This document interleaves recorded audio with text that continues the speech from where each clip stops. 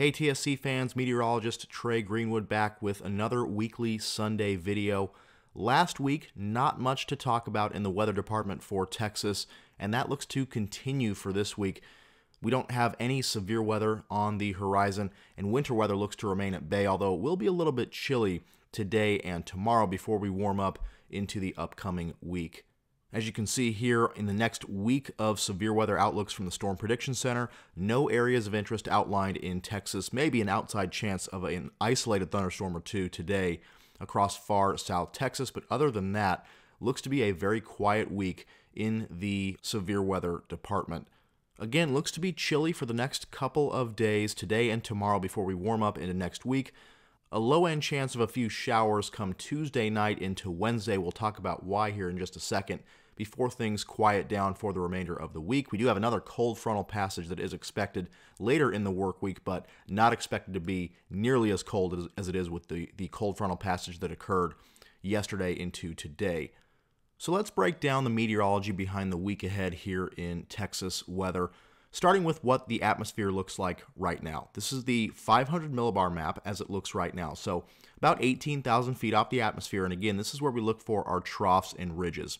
The variations in these black contours here, the downward kinks in the black contours, those are troughs like you see here in the eastern U.S.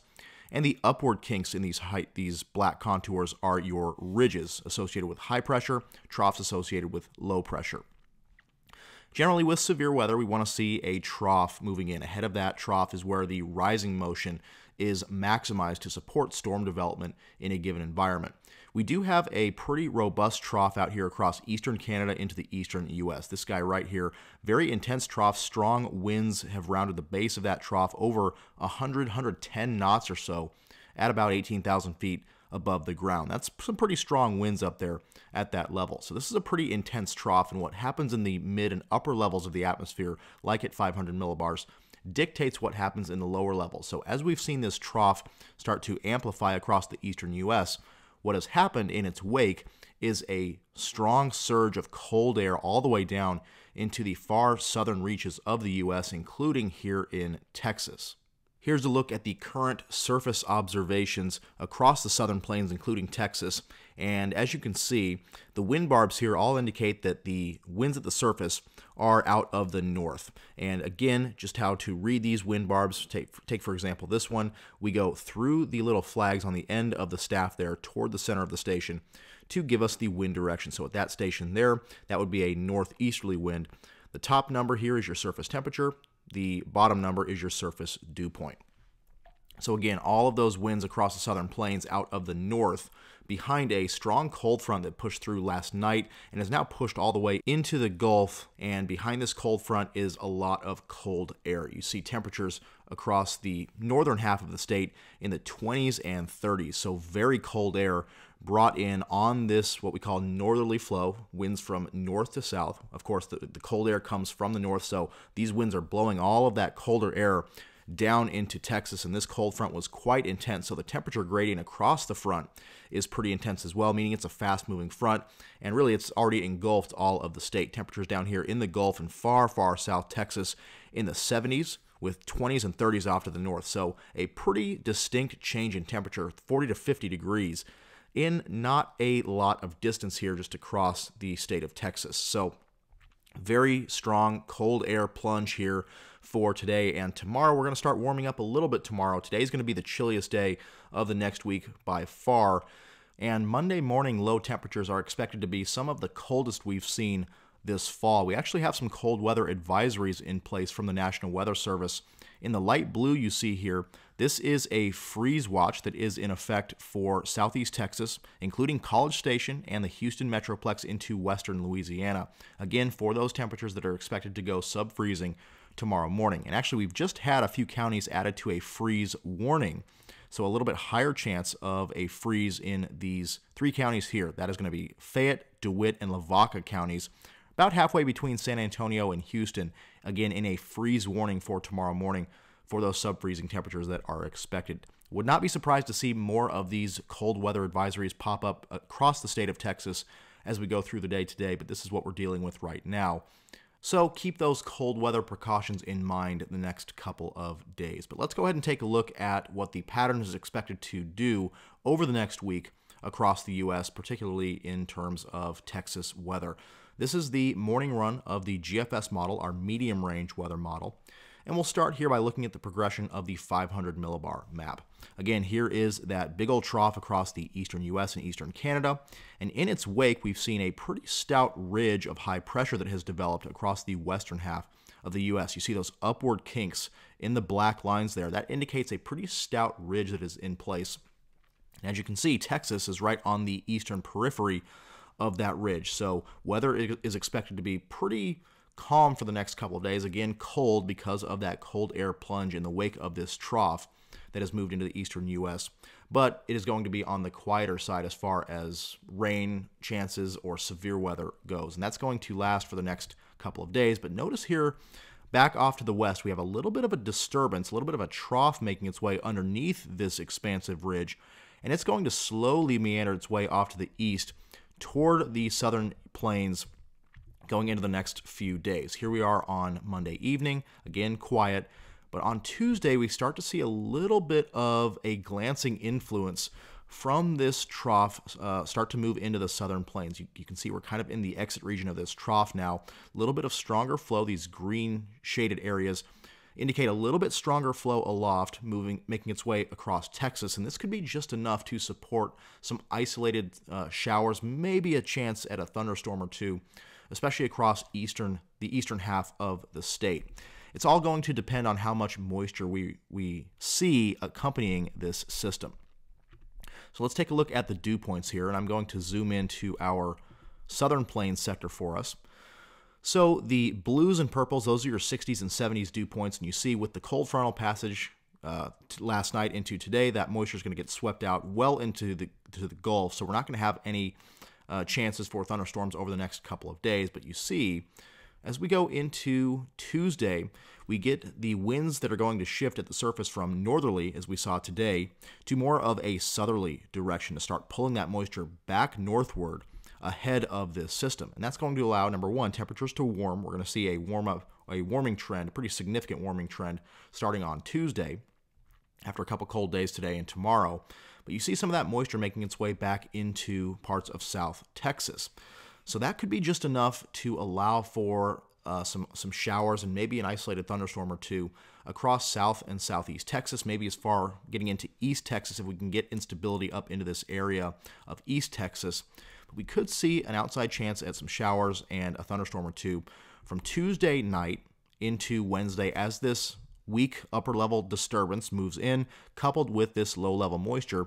That could be enough to initiate some showers and maybe a storm or two Tuesday night into Wednesday. We'll take a look at the environment here across South Texas on Wednesday morning to see if thunderstorms may be supported. So again, this is our sounding. This is what a weather balloon would look like. Weather balloon would look like if it were to be released at this location. And this location is going to be in Southeast Texas, maybe just near the Corpus Christi area there.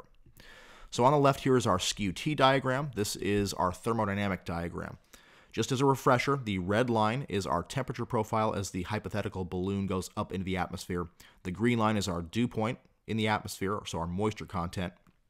And this blue line is if a hypothetical box of air were to be released in this environment, what would it experience? And if this blue dashed line is to the right of the red temperature profile, we have instability in the environment. You can see here that this particular model run is showing a little bit of instability in the environment Tuesday night into Wednesday morning to perhaps support a thunderstorm or two across South and Southeast Texas at that time. So again, severe weather is not expected. This is not a strong disturbance at all, and the winds aloft are not really supportive of severe weather. And we just don't have a ton of instability to support severe weather at all. You don't need a ton, but rest assured, this is not going to be a setup that supports severe weather. But we could see enough instability develop to where we get a chance for thunderstorms going into Tuesday night and Wednesday. So that is going to be the main thing to watch for that time frame.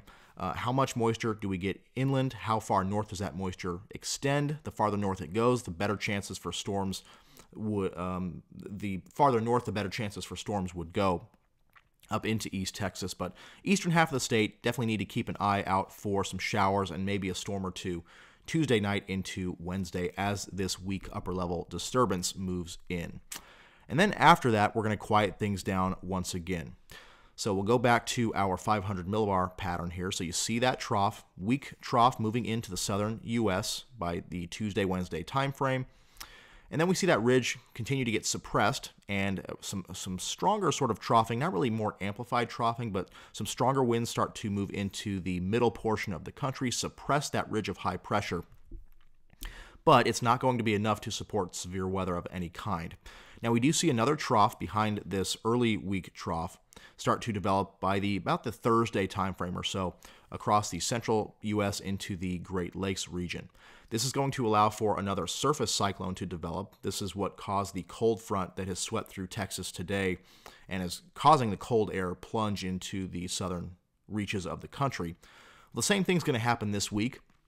We're going to see this trough develop, a surface cyclone or surface low is going to develop and send another cold front our way Thursday into Friday. But again, the temperature gradient with this front is not going to be nearly as intense as it is with the front that passed through last night into today. And so we're not going to see a significant cool down with this upcoming cold front Thursday into the weekend. Mainly just dropping temperatures a few degrees at most, maybe from the mid to upper 70s across North Texas for the Tuesday-Wednesday time frame into the upper 60s to low 70s for the Thursday-Friday time frame. So not a big difference at all. We can see with our surface temperatures here. I'll zoom back in, so I'll go back to maybe Wednesday. We see those temperatures getting up into the 70s, those red and orange colors across much of the state for Wednesday. And then we go into Thursday as this cold front passes through. Here is the surface pressure lines. We want to see those kind of trough signatures there, the downward kinks in the lines there. That indicates a cold front moving through, but you can see temperatures on the warm side of the front in the mid to upper 60s. Thursday morning, this is at about 9 a.m. Central Standard Time Thursday morning, and upper 50s to low 60s on the cold side of the front. So not a very significant difference across the front at all, and that should allow temperatures to still get fairly warm for Thursday, maybe upper 60s for the northern portions of the state closer to the Red River, maybe some 50s for the Panhandle, closer to that colder air source, but still getting temperatures up into the 70s and 80s down across South Texas for Thursday. And then we get a little bit of that cold air to linger on Friday with temperatures in the 60s across much of the state, 60s and low 70s across much of the state on Friday. But we are expecting some nice weather for the weekend as well. So just a little bit of that blip we have to get through for maybe some showers and storms Tuesday night into Wednesday. Then we warm up nicely into the rest of the week, and we should have a few beautiful days going for the end of the work week into the weekend. Here is our long-range forecast from the Climate Prediction Center. This is our temperature outlook. This has been expected for some time now. The background pattern supports above average temperatures for really the southern sort of 3/4 of the country, well above average temperatures, at least higher probabilities for above normal temperatures expected for much of Texas across that period. And the precipitation forecast over that period expects below average precipitation for the southern U.S. So not really all that surprising that we're seeing this kind of pattern set up in our model data. And it's going to be a nice quiet week ahead after we get through these next couple days of cold weather and then maybe a few showers and storms Tuesday night into Wednesday. After that, looks like some beautiful weather for the remainder of the week. So again, another quiet week ahead after last week's quiet week as well. It's been a very quiet secondary storm season. Haven't really seen a lot of severe weather events, as we've seen the last few years in the fall and winter. That has not been the case this year, thankfully. This looks to be another continuation of the stretch of pretty quiet weather across, especially the southern U.S., including Texas. So stay warm today and tomorrow, and then for the rest of the week, pretty quiet weather here for Texas. So thank you all for watching. Keep it here for Texas Storm Chasers for updates on anything that changes over the next week or so. And we'll be back next weekend with another meteorology breakdown for the week ahead. That will be the Christmas week coming in a week's time on Sunday. So thanks for watching, and we'll see you next time.